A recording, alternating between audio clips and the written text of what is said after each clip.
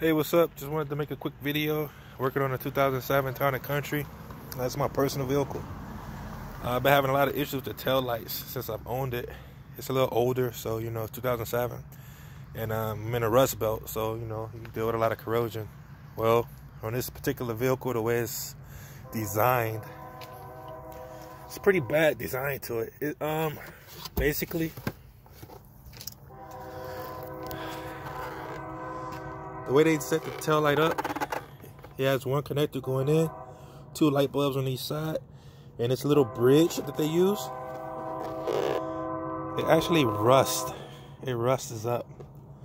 I don't know if you can actually see. Let me try to change the view. How you change the view on this thing?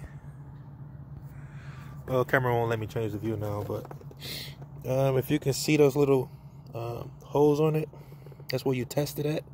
The continuity. Can't talk right now. Let me get the other one, you can see it a little better.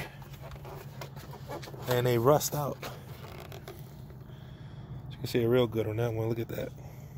See how it rusts? Get some focus. Yeah, so there you go. They rust out. So, I mean, you can replace the lights all day long. You know, they just pop out.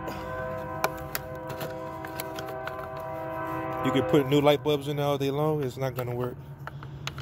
So, after replacing the headlights or the tail lights like 3 times already, I've actually found some aftermarket ones with a new design. And it comes with the wires. And it's plug and play. It goes, you know, comes with everything attached. All you do is plug it in. It even came with the light bulbs. So if you're having this issue like I've been having, you might want to look into getting these.